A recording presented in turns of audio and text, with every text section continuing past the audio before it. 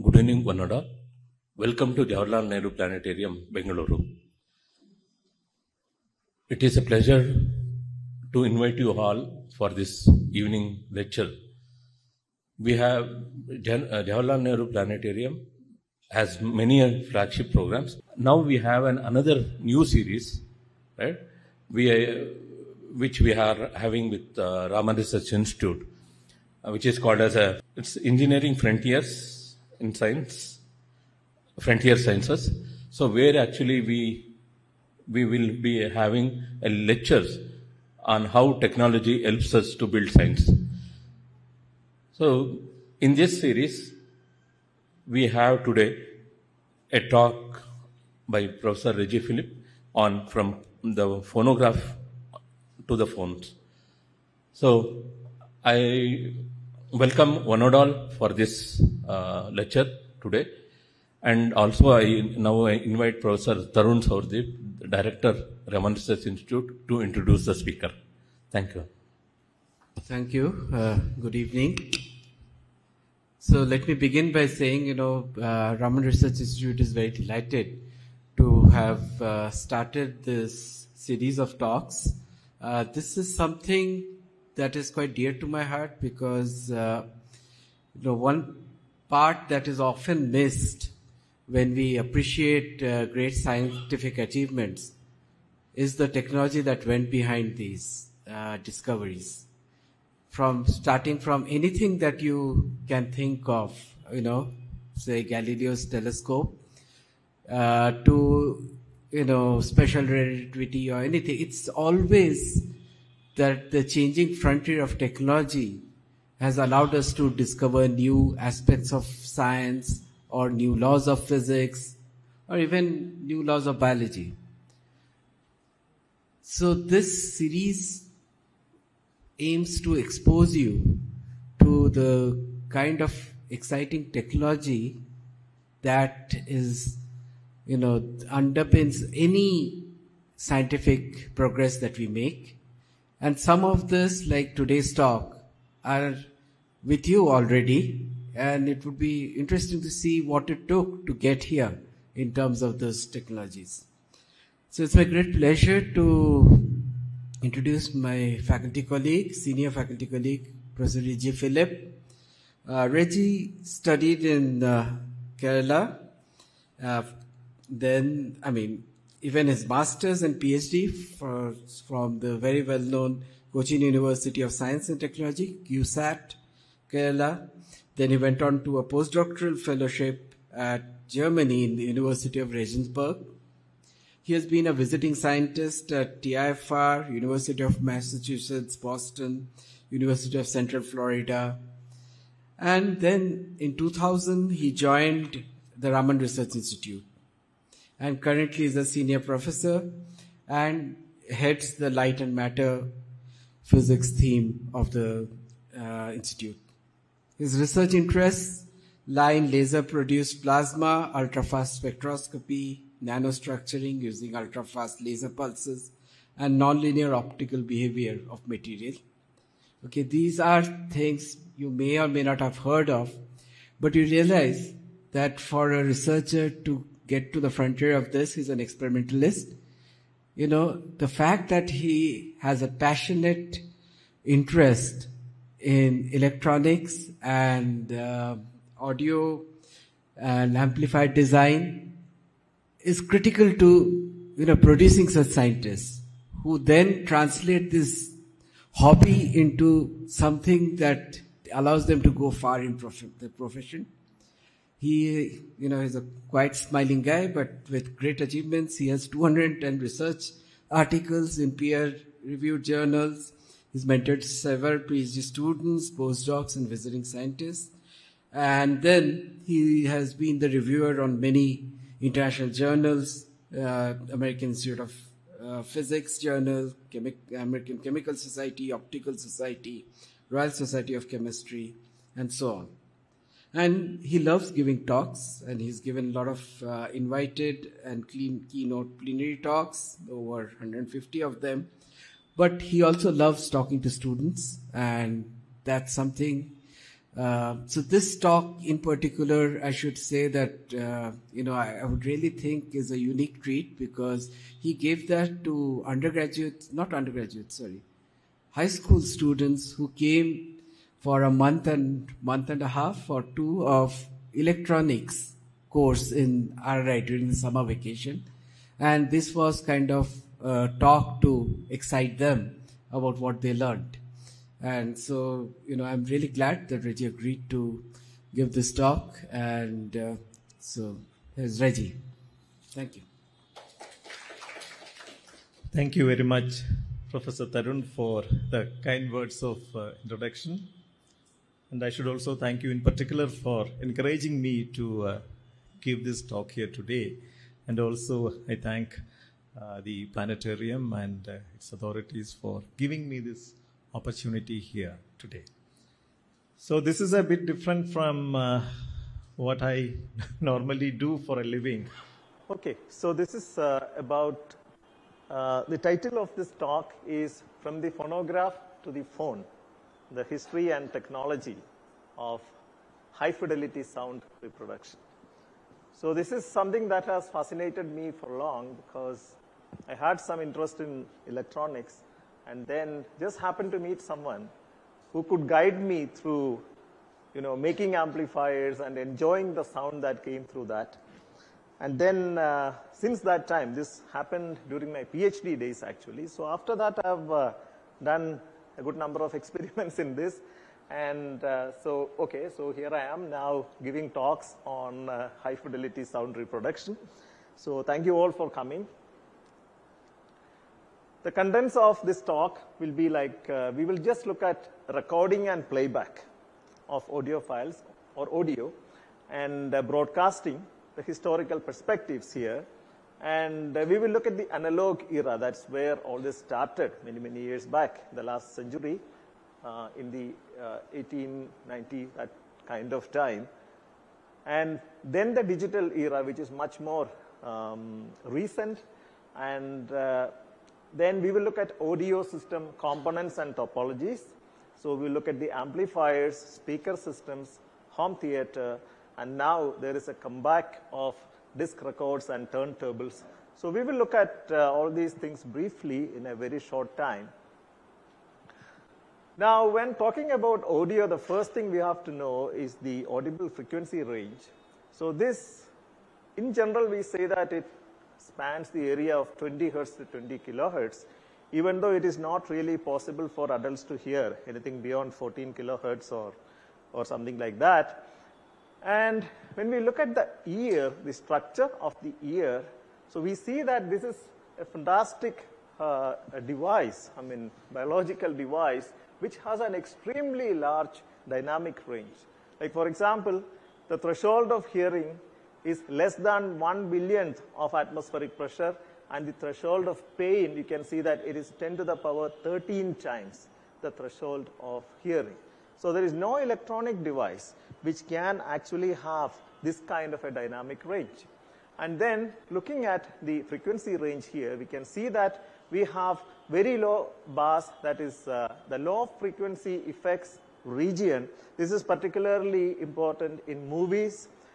In usual home music, usually we hardly ever reproduce these kind of frequencies because it's very difficult. And you need a lot of power and you need really big speakers if you really want to reproduce anything in that range. So then 50 to 100, you have musical instruments. There are a few. These are the very low notes that we usually hear in any home system. And then this we hear usually in theaters, or we feel it in theaters. Then we have several instruments, then the human voice, everything in this region, and it goes above something close to 10 kilohertz, something like that. Now, this is something important in audio, the Fletcher-Munson curves. So, these are also known as the equal loudness contours. So what we understand from these curves is that the sensitivity of the ear is not exactly the same for different frequency ranges. So you see that in the 3 to 4 kilohertz region, in this region, the sensitivity is much higher compared to the sensitivity that you have at the low frequencies. So in particular, in the very low frequency region, 20 hertz, 30 hertz, 40 hertz and all that, you really need a lot of power from your speakers to hear it because the sensitivity is low there. So what normally happens is that if you want to have a flat frequency response, which is one of the requirements for a good audio system, then it is obvious that you have to amplify the lower frequencies with higher power. I mean, most of your power, you can see that actually goes into amplifying the lower frequencies. Amplifying the higher frequencies and amplifying the middle frequencies is not as difficult. I mean, the power that is spent there is actually much lesser in comparison. Now, mostly, this is for reproducing music, and that's a difficult kind of audio that you have to reproduce, because in music, particularly where there are instruments also, you have a lot of frequencies there. And just looking at a piano, basic piano, this is what you have. The octave here, it's an octave scale, as we know. It's also known as the chromatic scale, and the frequency gets doubled in every octave. So the C here has a frequency which is half of the C here, and the next C will be the double of this. And we know, I mean, these notes are denoted by C, C sharp, D, D sharp, like that. That's how musicians say. And so this is the frequency scale here on the y-axis. You can see that it is logarithmic because of this multiplication. And from C4 to C5, this is how the notes change in frequency. So one can also show this in a circular form like this. And there are 12 notes. If you just count from one C to the next C, you can see that including the half notes, there are 12 notes. And the frequency of any note on the piano or on the harmonium is the frequency of the previous note multiplied by the 12th root of 2. So this is the mathematics of music. So 2 to the power 1 by 12 is approximately 1.06. So there is some small difference between the Indian musical notes and the Western musical notes. Just 1 hertz here and there, that kind of difference, that's all. So this is the piano. It has 7 1/4 octaves, 88 keys, and it can reproduce frequencies from 27.5 hertz to 4186 hertz. This is much wider than what a human being can ever produce. And here is the harmonium, and this is our sarigama, our frequencies, the Indian Carnatic or Hindustani music frequencies. Now let us look at the history of musical reproduction or even sound reproduction. So this person around the 1850s, well, I should say that he is not the only person. There are different people used to work in all these things, but you don't happen to know every one of them. So his work has been recorded, and he devised something called the phonograph. His name is Edward Leon Scott. In the 1850s, the purpose was to visually record the vibrations of the human voice. So what he did was, he made a device like this. So vibrations were made by speaking into the large end of a megaphone, whose small end was a thin diaphragm that could freely vibrate. And a thin brush attached to the diaphragm would make tiny tracks on blackened glass. So you can see, this is blackened glass, and these tracks were the original sound ever recorded on some medium. However, these were used only for studying human speech.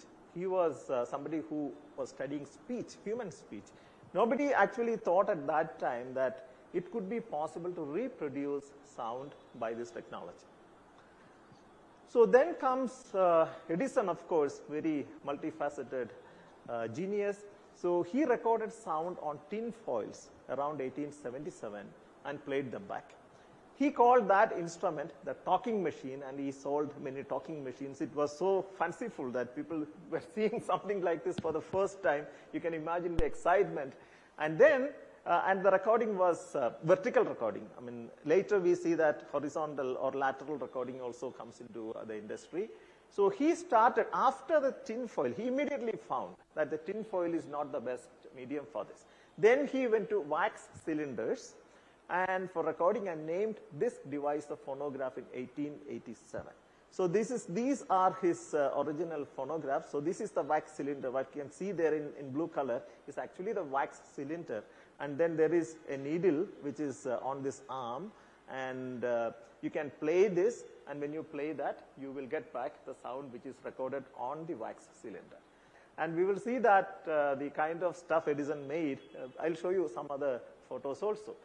Now, anyway, this was the time of acoustic recording from 1888. Around that time, the technology of recording was kind of sort of established. And in those days, this was the way even orchestras, symphony orchestras were recorded. So you have a huge horn, and you play into the horn. The guy who sings, it's like the dramas which used to be staged in India in maybe a century before. Like these were called ballets, and then, there are no microphones, no sound systems. So the singer has to have a very powerful throat. If you don't have a powerful throat, you are not a singer. So that was the way things were in those days. So the singer sings into this, and then, all the instrument plays along with him. And imagine, you cannot make a mistake. If you make a mistake, you do the whole thing again. So that was a situation maybe even 30, 35 years before. Even at that time, it was a situation until digital recording came. So this acoustic horn, which was used like this for recording, and then you could play back the whole thing, and you can have another acoustic horn on the playback device. So that used to give reasonable sound so that you can hear whatever was recording. In fact, you can still hear the acoustic recordings of those days in the internet. There are some resources. So now comes something called the gramophone, and because in addition to Edison, the Volta laboratory team, they were also working on wax cylinders for recording and playback. So, and they called their device gramophone, and both groups in fact obtained patents for this. However, somebody by the name Emil Berliner, he took patent for, the gramophone patent is actually in his name, because he used a disc instead of the cylinder. So what we all have seen, I don't think anybody of us has ever seen a wax cylinder, but disc, all of us, most of us, at least some of us have seen. And Punjab Agashan sir has actually brought his record player and a few discs also here, which we can see after the talk. So, and that's when you can see, instead of the cylinder, now you have the disc playing here, and again you have the horn. This is what you see on the roadside, people selling. They claim that this is 200 years old and all, but it's made in some factory nearby. But it's kind of a replica of what was there in old days. So that's what it was. And the original record disc was made of zinc, and it played on a turntable using a steel stylus. The recording was lateral. Lateral means the groove. In the groove, the stylus moved like this instead of moving up and down. Zinc, anyway, did not last long. It was later replaced by shellac. So the shellac records is what people like me have seen in our childhood. Now, look at all the advertisement, everything. So Edison was trying with all his might for selling his phonographs, and a lot of them were sold, actually. People were very excited about this technology. And now the gramophone gives way to the record player. That is with the coming of electricity. By 1925, electricity is available, and Edison also was very, very busy with developing his electricity supply system and all. So in between, he could not spend too much time on his acoustic recording technology. Anyway, many people were working. So the gramophone, it used 78 RPM shellac discs. That's these discs will run at a speed of 78 rotations per minute. So that was a very standard speed for them. And noisy, and you have about 4 minutes play on one side. And so both sides, one song each. So you will have 2 songs on your record disc. That's the way it was. After electric recording, the record player came, and then immediately the long play records also came. 45 RPM used to be called EP, extended play, I think, and 33 and 1/3. That was the speed, RPM. That was the LP, vinyl records. So Columbia, there are many companies there. Less noise and about 22 minutes play per side. So you can have 5 songs or something like that on every side of the record. So you can get comfortably 8 songs, something like that. And LP stereo, then stereo comes. I mean, until this time everything is mono, but then stereo comes with the stylus has 2 tips like that. Several record labels were there, and Universal, Sony, Warner, Columbia, Atlantic, RCA, Capitol, HMV. I think in India we are familiar with HMV, His Master's Voice. So that's a dog eagerly looking into the horn because he heard His Master's recorded voice on his horn. So that is the emblem of His Master's Voice. And the term gramophone is actually what led to the Grammy Awards by the Recording Academy eventually.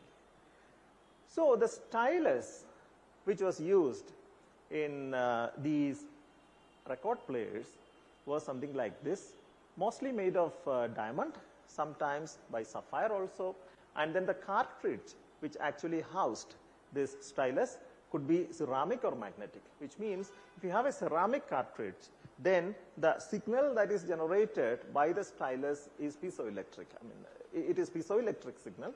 And the piezoelectric signal could be as high as 0.5 volt to 3 volt. That kind of voltage it could generate. But the problem was it's not really very good for hi-fi audio or anything. You can hear it, but not really for high fidelity audio.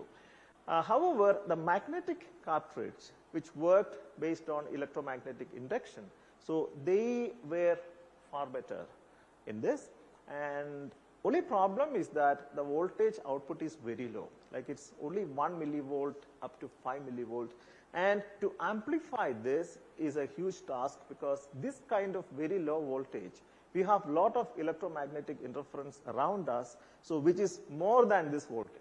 So whatever voltage is generated right at the cartridge has to be amplified there itself using a very small preamplifier. However, this technology picked up. And later on, almost all the LP records and all record players actually played using the magnetic pickup. So styli with different shapes you can see here, round, pointed tip, and all kinds of things were being sold at that time. Now, along with this, the magnetic tape also started developing. So I don't know how many of you have seen the reel tape, reel-to-reel tape. So these are bigger tapes, and there are reel tape players, and they are actually very good. I've heard a couple of them. The recordings are extremely good, in fact, on the reel tape, but you don't normally see that very common. It's a bit old. What many of us know is the cassette tape. So the cassette tape is a miniaturized version of the reel tape, and the technology is the same. It is magnetic recording again. And this technology, in fact, picked up a lot, and I think maybe 20 years back, everybody was using cassettes. They were very convenient, small cassettes, and, you know, very nice players, dual deck and all that came. And one advantage with cassettes was that it was very easy to record something. If you want to copy one song, you could easily copy it. So you also had demagnetizing tapes and all that, because this runs over a tape head, as you see here, and the tape head, it has a coil inside like this. So you have a magnet and a coil. So when the recorded tape moves over this, the magnetic field variations will induce a current here, and that current is amplified. So therefore, this is the play head. Actually, this head is a stereo head because you can see 2 rectangles here, and that is for reading 2 tracks. Okay, and you can reverse your tape also. You can just flip it like this. So that side also plays the same way as the LP record. Both sides will play. So that was what it was, and we have done a lot of experiments on these things. So I mean, we used to go to Cochin and buy you could buy these mechanisms, you know, cassette mechanisms there, and then we would try different heads. You know, there were heads called glass head, which was supposed to be, it was good quality, very good quality, in fact. So we used to buy them and then wire them up. So this is how you have to use shielded cable, because again the voltage here is very low.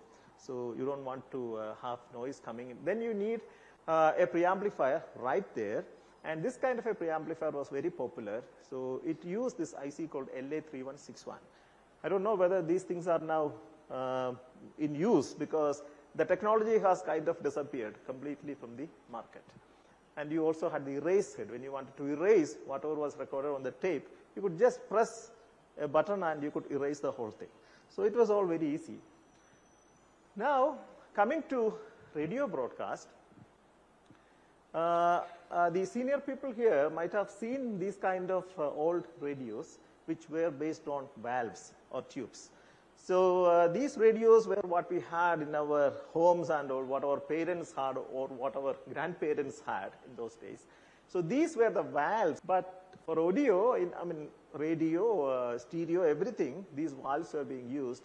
And these radios, they were very, very good pieces of art again, like, made of wood. So you have a very good, and the front, there is a kind of a cloth here. Then you also have something called a magic eye.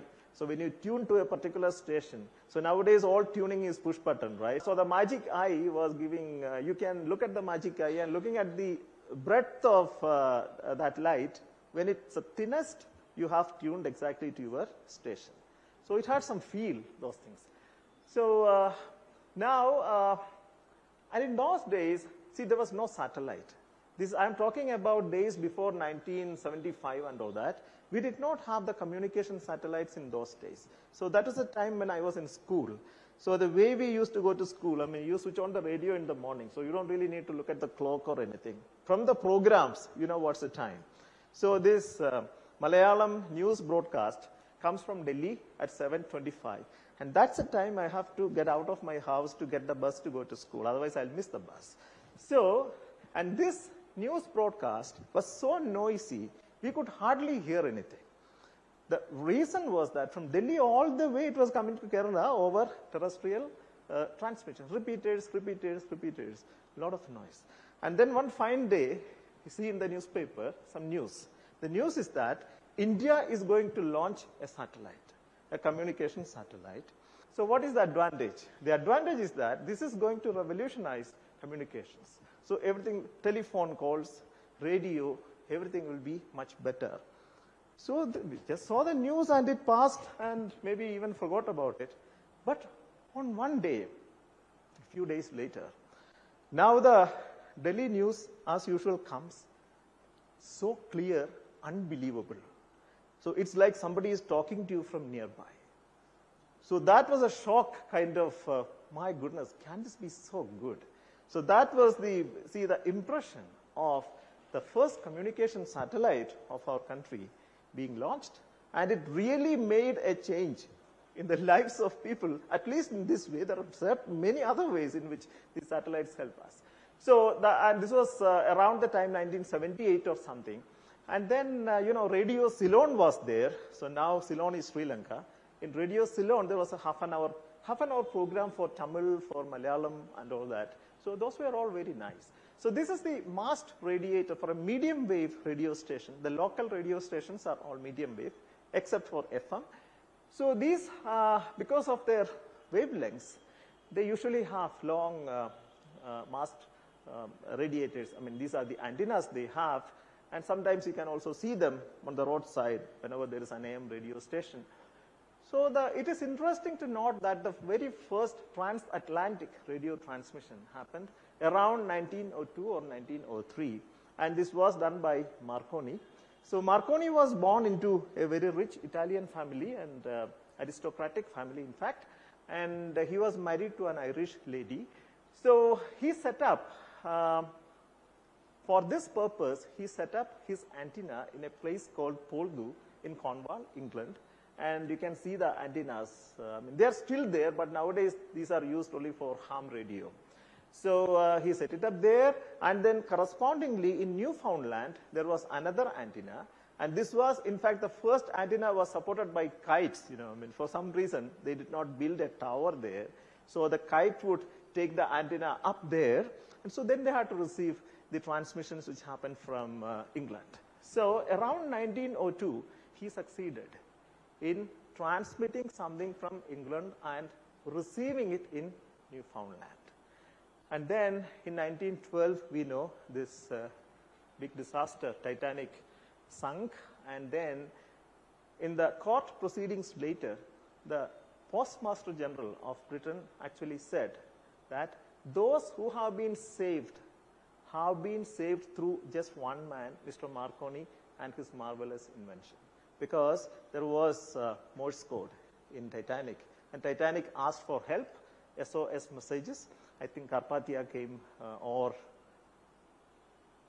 must be Carpathia, yeah, another ship. So, see, several celebrities were invited to travel in that very first trip of, doomed trip of Titanic. Marconi was one of them, but he decided to go 3 days earlier in another ship, so he was saved. Then TV, of course, terrestrial TV was there. Still, it must be there in remote areas. So these are called Yagi antennas. So you need these antennas for getting TV signals in remote areas where there is no cable supply, where there is no satellite connections and all that. So these CRT TVs, cathode ray tube TVs, some of us will certainly remember. And there are different types of antennas, for depending on the purpose, you can have different types of antennas. And usually terrestrial transmission happens somewhere between 52 to 600 megahertz. So this is the VHF and UHF frequency bands. And the Yagi antenna, it's a very simple antenna which is quite popular for all the terrestrial transmissions in the TV. And so this was how it was. And then it is, in fact, it so happened that when I was doing my postdoc in Germany, so the local TV antenna was in line of sight for me from my window. So I thought, maybe why don't I hook up something, and rather than going and buying a dipole antenna or a Yagi antenna from the market, I just cut one end of this metal hanger, just fold it like that. That is my dipole antenna. They immediately got 7 or 8 stations in my TV, like that. So this is the Yagi antenna. And I'll tell you a little bit of technology also, not much. So these had booster circuits. So as I said earlier, whenever there is a small signal, when the voltage is not high, you have to amplify it right there. You just cannot afford to amplify the signal somewhere down here, because these antennas used to be placed at a height. The Yagi had to be on top of a building, and in our areas and all that, it was on top of some trees and all that. So the amplifier used to sit right there on the antenna, and the power supply to the antenna was going from down. So it's a 12 volt or 15 volt power supply. So this was 2 pieces were there. And so this is basically what it is. It's a common base configuration, because the common base amplifier has a relatively lower input impedance. So you have to match to, this is basically a transmission line, because the radio waves are a very high frequency. So therefore you have to match the impedances. And so this cable, the flat cable, which people used for these kind of Yagi antennas, had an impedance of 300 ohms. And so this would match that impedance. So that way, it was mostly the common base amplifiers. Now there are Yagi antennas even for mobile phone. So, but if you ask the companies, then they actually give you something else. They give you another box, which is an amplifier. So probably they have something similar inside. I mean, never opened it, but this is also available in the market. I don't know how effective it is, but it's there in the market. So now comes TV and radio through satellite, as I was telling you earlier. So when it comes to satellite, we have the uplink frequency and we also have the downlink frequencies. These are pretty high, like something like from 4 gigahertz to 12 or 14 gigahertz, somewhere there. The uplink frequencies in the C band or K band. The C band antennas are the big antennas. I mean, these big dish antennas, we don't see them much these days. These are the K band, KU band. It used to be a KU band in Europe. So these are the K-band antennas. These are what we use nowadays, the K-band antennas we use at home for getting satellite TV. And there are again free-to-air channels. Some people don't know this, that's why I'm saying this. There are many channels which are free. If you just can hook up a dish, and that's not very difficult. You just need a satellite finder. So you can buy that for 300 rupees from market. And then you buy a dish like this. I think that is 400 rupees. And an LNB is maybe 150 rupees. So you can hook up everything together in 1,000 rupees. Now this will be a good experiment for the school students. You can do this as a project. So what you need to do, just look into the internet. Most of our satellites are in the southern sky. Okay, they are in the southern sky. So you buy all these things, ask your father or mother to give you the funds for this. So buy all the things, hook it up, keep pointing. You can actually find the exact azimuth and everything you can find from the internet. It is there. We have INSAT B, INSAT C, all those satellites are there. And point it correctly, then your meter will immediately click. You can see the needle going like that when it catches the satellite. And then you will get the signal without much difficulty. This is a good project for many of you. Okay, and it is free. See, all the Doordarshan channels are free like this. You can get it for free. You don't have to pay. The frequency bands in use are like the low frequency radio. We don't have it in India, I think. I haven't seen on any radio, low frequency band, but you can see that in Europe. So this is from 30 to 300 kilohertz. The wavelength is like 10 kilometer to 1 kilometer. Then the medium wave radio is quite known because, that's the local radio stations are usually in medium wave. 300 kilohertz to 3 megahertz. Then high frequency, that is short wave radio. If you want to hear BBC and all that, in those days, you have to tune to the short wave region of the radio, and that will give you like 3 to 30 megahertz. Then VHF. VHF is very high frequency for terrestrial TV. That's like 30 to 300 megahertz. Then UHF, that is for cable, satellite, cell phone, all that is in the 300 megahertz to 3 gigahertz region. Now FM radio comes in between in VHF. So that is 88 to 108 megahertz. Then we also have citizens band, which is ham radio. So ham radio, that's a different subject by itself. So you can look it up, and you can have a radio station in your own house, and you can speak to other hams. So that ham radio uses VHF and UHF, and these are two different bands. Of course, these are different bands, and the cost also is very different for the instruments in these frequency ranges. And it lies in between 1.6 megahertz and 1240 megahertz. So this is sort of a very brief history of the analog era. Now we come to the digital era, which almost everybody is familiar with. Now we use only the digital stuff. So analog to digital conversion, so ADC, here you have to sample the analog signal at a sufficient rate. So this is your analog signal here. What you do is to sample it, and you get a large number of samples of this like that, and then you have to recreate the sampled stuff into the original analog signal. So ADC and then DAC. That's what you do. Now the fidelity here depends, of course, on a few factors. Like first of all, the sampling rate. So here for the CD audio is what we are normally familiar with. For the CD audio, the sampling rate is 44.1 kilohertz. And for DVD audio, it is at least 4 times higher, 192 kilohertz. So there itself, you can see the huge difference between CD audio and DVD audio. And for example, samples per second is 44,100 for CD and 192,000 for DVD. And sampling resolution can be is 16-bit for CD audio. For DVD audio, it is 24-bit. So therefore, the number of possible output levels in CD will be 65,000 and odd, and the number in DVD audio will be much higher than that. So here is a comparison, as you can see. So to take advantage of the higher quality DVD audio disc, one needs a DVD player which can play the same thing with a 192 kilohertz, 24-bit DAC is required. So many systems, the commercial systems that we buy, they usually don't have this kind of resolution. So therefore, some people actually buy DACs. You can buy the DAC and you can use it, but then you also need something called a CD transport. Now the storage capacity of media are like, here you see one Blu-ray which has a capacity of 50 gigabyte, and here is, that is equivalent to 10 DVDs, because one DVD has a capacity of 4.7 GB and one CD has a capacity of only 700 MB. So you can see that one Blu-ray disc is equivalent to 71 CDs.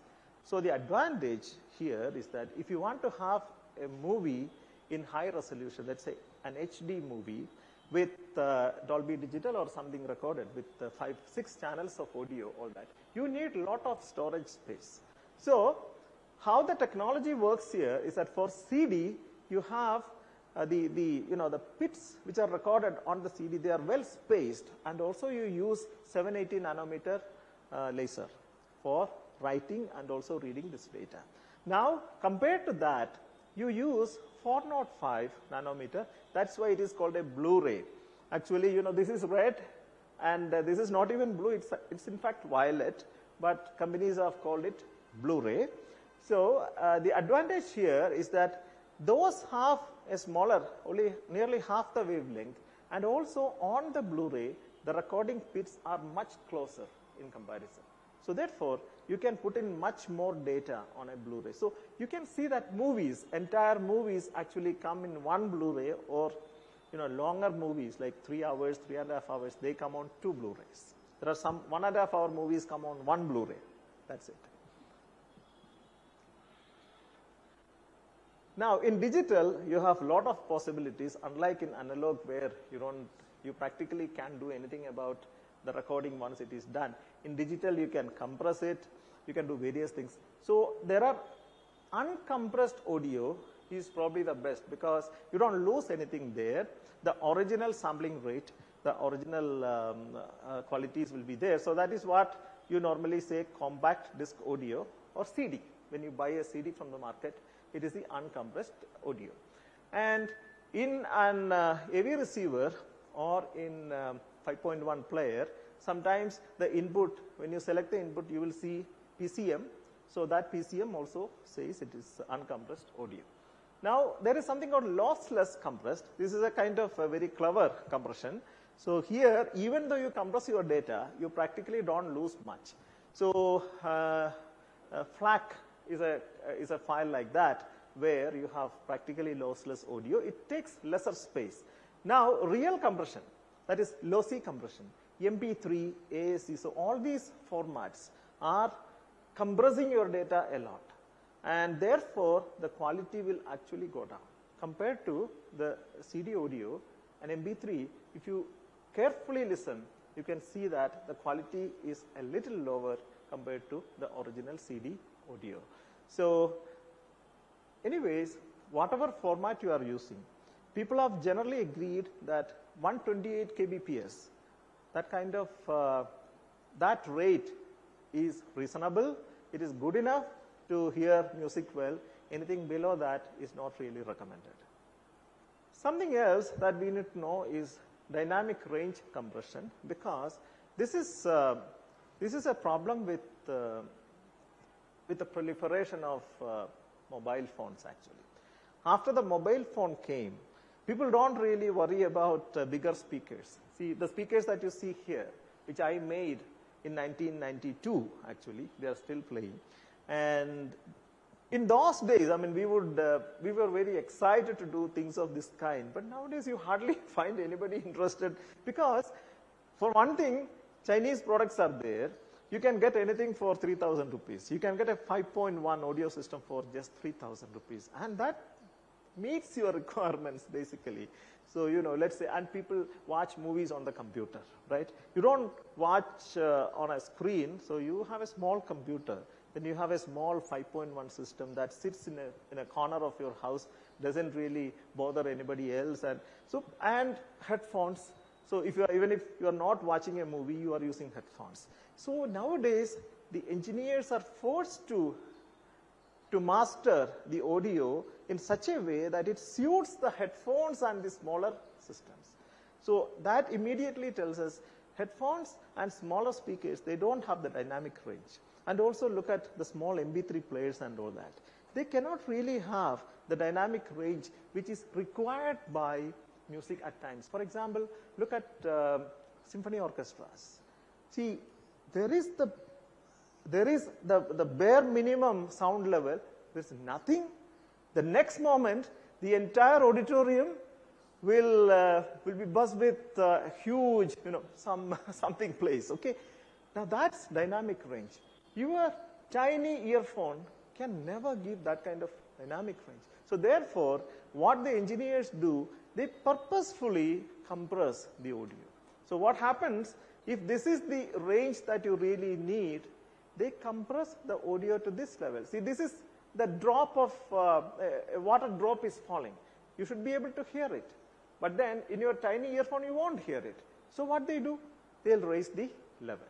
Similarly, the highest levels, they know that, you cannot put it in your ear, and also it won't reproduce well without distortion. Compress it down. So, raising up, compressing down. So, this actually kills music.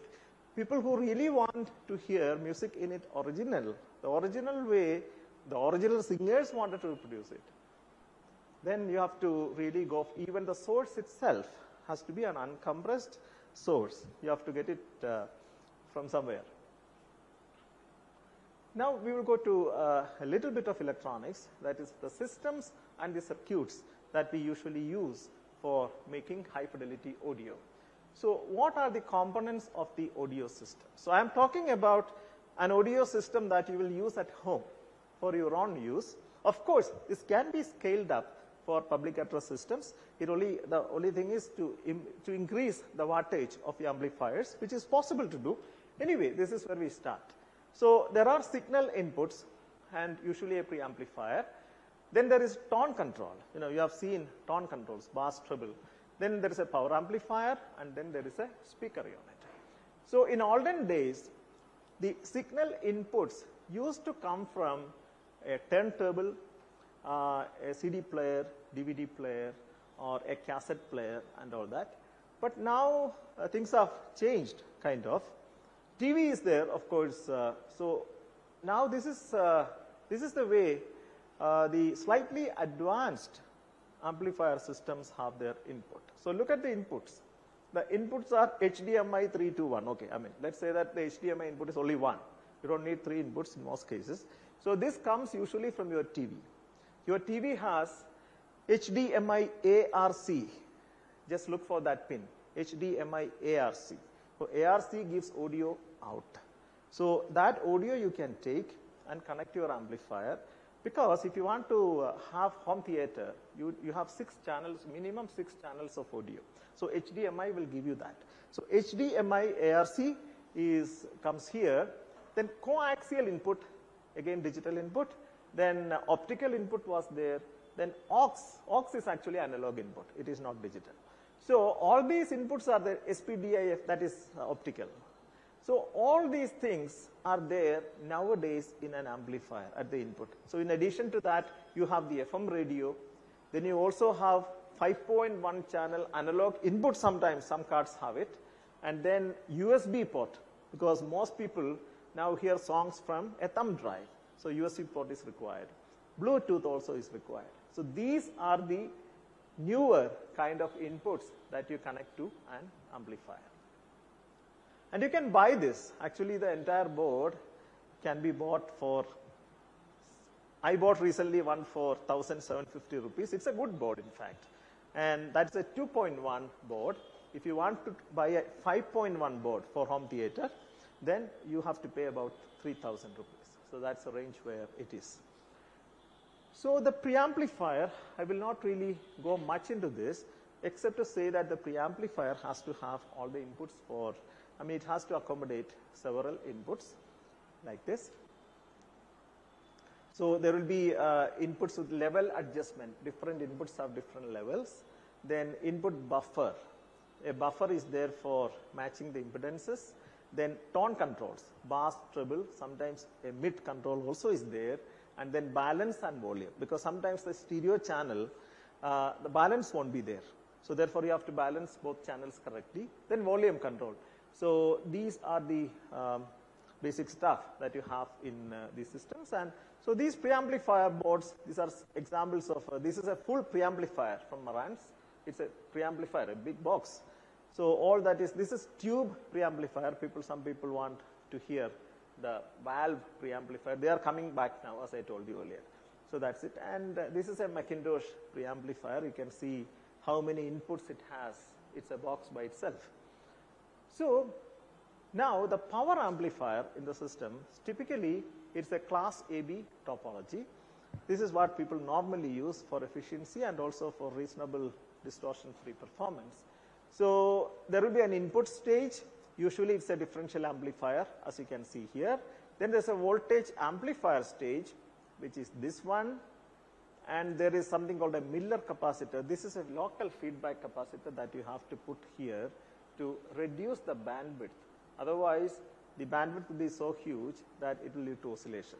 Then there's an output stage. So this is the output stage. So this is the basic stuff in an amplifier. This is a very well-known amplifier from the internet. There are many forums where people discuss these things. They design amplifiers and all that. So this one by Elliott Sound Projects is something which is very good. And it has very similar kind of topology. This is a different topology. It's a 1970s design by Philips. So this circuit also is very good, in fact. I mean, it has a singleton input stage. It's not differential input. And it has a small Miller capacitor. It's not large. Output is quasi-complementary stage. Then output is capacitor coupled, which is not the case with modern amplifiers.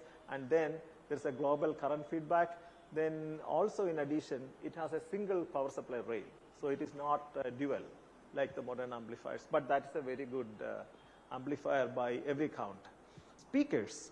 Speakers are perhaps the most important stuff in a musical system, because you can reduce the distortion in almost everything else, but speakers, reducing the distortion is not easy, because you can have low distortion speakers, but they can be very expensive. They run into lakhs of rupees, the real good ones. So normally we cannot afford them. So we have to live with the normal speakers and try to reduce the distortions and all that as best as possible. So what we do, first of all, there is no single speaker that can reproduce from 20 hertz to 20 kilohertz. It's a huge frequency bandwidth. So what we do is we divide this frequency bandwidth into 2 or 3. So you can go for a two-way system like that. So the low frequencies go into the woofer. So woofer is this one. And the high frequencies go to the tweeter, which is up here. So in the other case, you can have a three-way system where there is a woofer, as usual, there is a mid-range, and also there is a tweeter. So this is a three-way system, originally built as a three-way system, but right now I have disabled the mid-ranges. So now it is functioning only as a two-way system. I have put the I've changed the crossover filters and all that to make it a two-way system. So the crossover filter you need here, because you have to channelize the correct frequencies to the correct drivers. So that is what you use the crossover driver for. Then, these crossover filters, so this is the way they behave. You have frequency on the x-axis and the attenuation on the y-axis. So there are low-pass, high-pass filters, band-pass filters, notch filters. You can use them depending on the exact use. So the structure of a three-way passive crossover is like this. So the input goes from here. So there are different filters. So one goes to the woofer, other goes to the tweeter, then it goes to the mid-range. And there are different orders of filters, like first order, second order, third order. So the response also will be like this. It will become steeper and steeper as you go to the higher filter orders. And then the phase response also you have to worry about. So it is not really a good idea to really go for the really higher order filters. You have to strike a compromise between the phase group velocity dispersion. and other things. So normally one usually is happy with a second order filter. That's what I am usually happy with.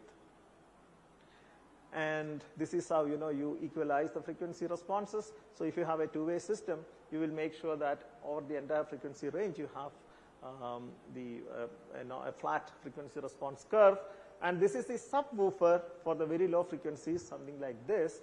And so you can cut the frequency for 80 or 100 hertz. So all the frequencies below that, something like this can work down to 40 hertz or something. So it is like that. So here you can see the photographs of two-way systems, three-way systems and all. And this is a normal 2.1 stereo system at home.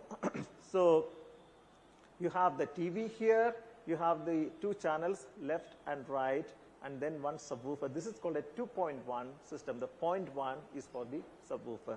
So this is good normally for music. If you want to watch movies, then if the movie is encoded in home theater like 5.1, then you need 2 more speakers for this. I'll come to that. Okay, so you can have active crossovers also. Usually we use passive because that is cheaper. If you go for active, that actually gives you better response.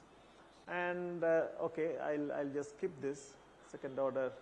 This is here in this system. Actually, I have passive crossovers, which is designed. This is the one which was designed for this particular system, which is on demo today. And a hi-fi audio system for home can be made like this by the same principles which I have told you. You have the source here, then an active crossover here, then you have 3 amplifiers. So this is for the subwoofer, and this is for the other 2-way or 3-way speakers. So these are the same amplifiers I am showing here today.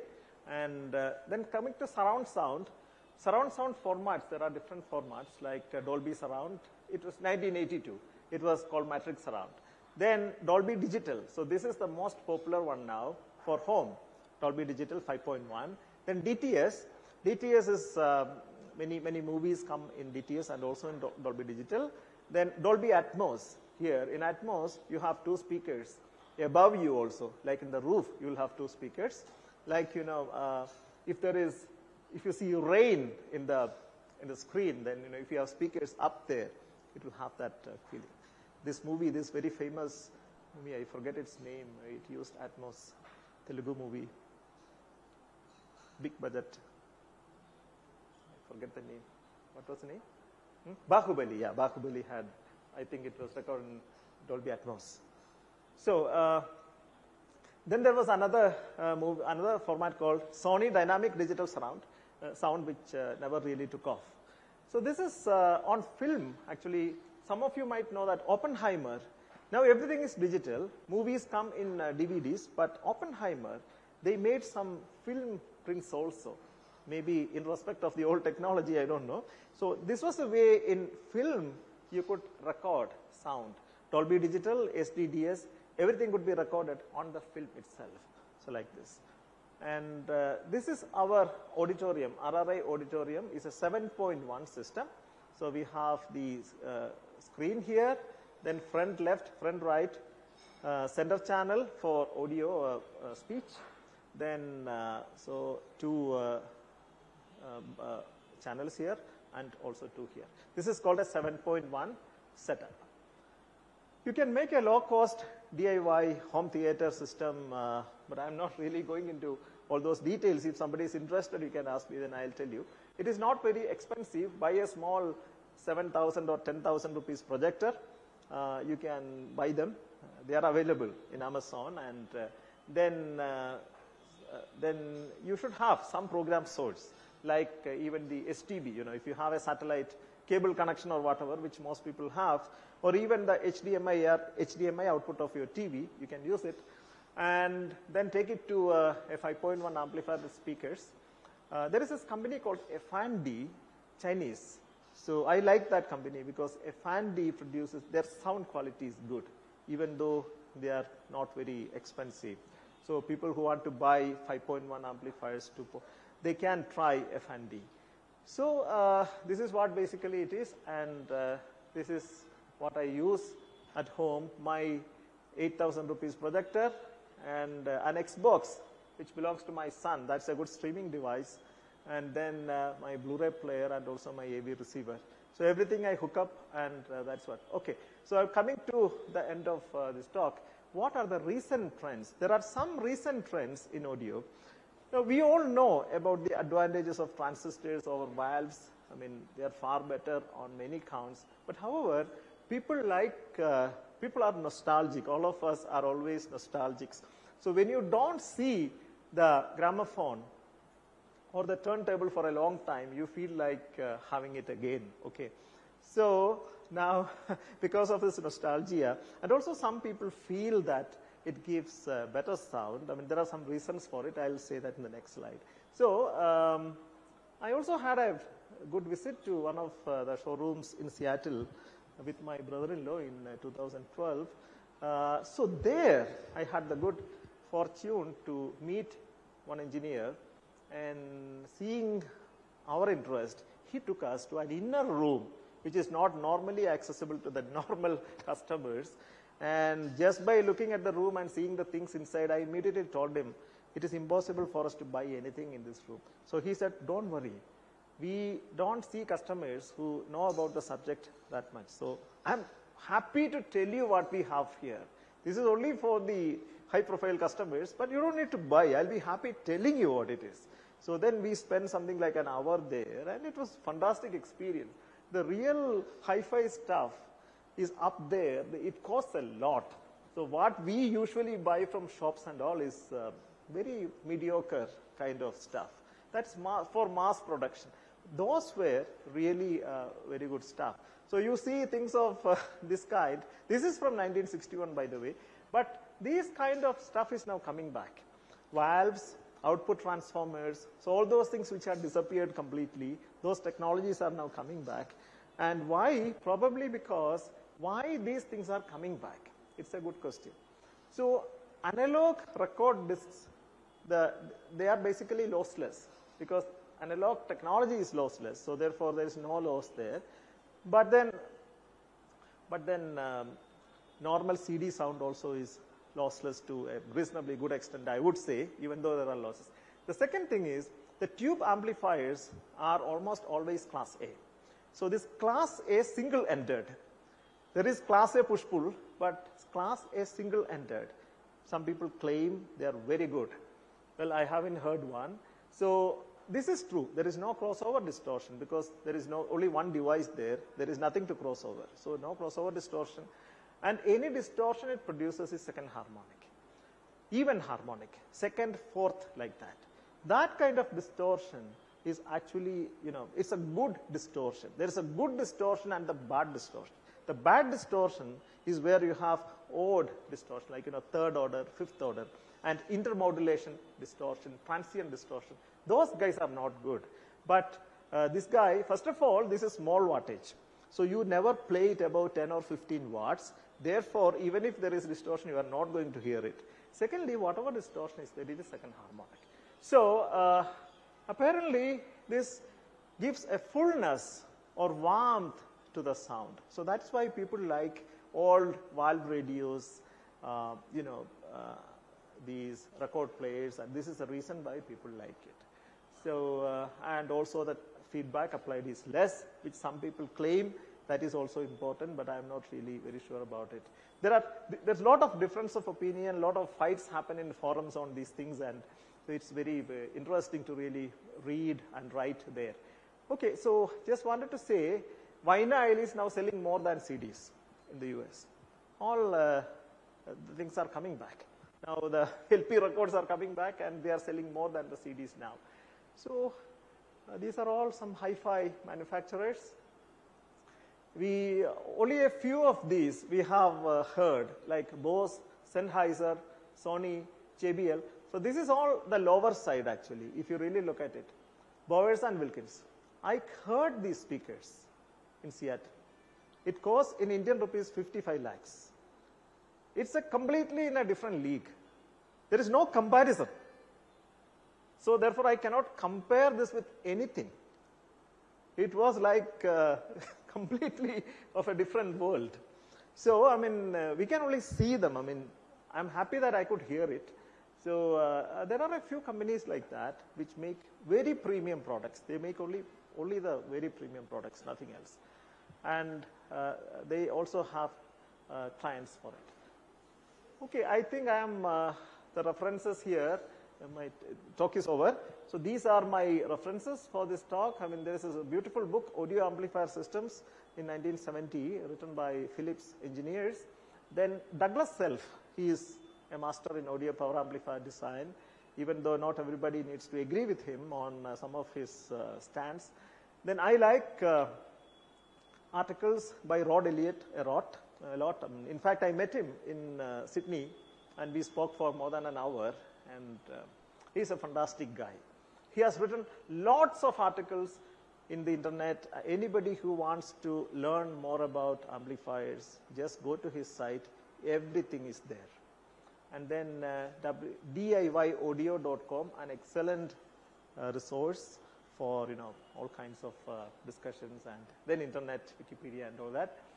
I have to thank our engineers in RRI, Sujata and Meena, for helping me with some of these hardware support for me assembling those circuits, and Kannan, our RRI carpenter, and Rod, of course. I met him, and Joni Isaac is like a guru in electronics for me, and he's a professor in KUSAT. And my students, Sandeep and Smijesh, my faculty colleagues who were interested. Then Vidwan B.S. Anand, Malleshwaram, my music teacher. And my family for tolerating all these loud sounds and, frying transistors and everything. I mean, they have been, my wife is right here, and so I thank them also for all this. So thank you so much for your very kind attention. And maybe I'll just play these. This is just, please don't expect anything spectacular, I have to tell you, for two reasons. One is it's a modest amplifier and modest speakers. As I told you, this was built during my PhD days in 1992 with Joni Isaac. He gave me the directions, and the amplifier also, the original version was built at that time, the same Philips circuit, which even now with some small modifications I use the same thing. And this is not really an acoustic environment, because those who know that you have to have a rectangular room, small sized, because you have the huge speakers here. That said, it's a public address system. It is not a home system. Okay, so they won't be very loud, or they won't play as well as they play in the home. But anyway, just to show you how much sound it can produce, and it can produce reasonable quality, I will just play it.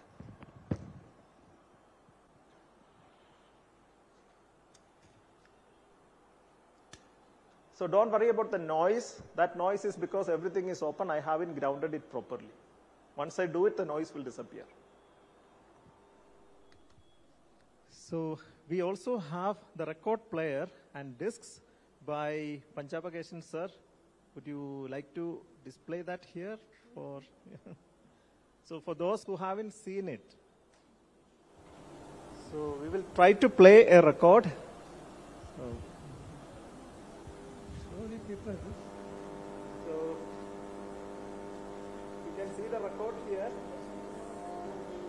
This is something special. Oh no.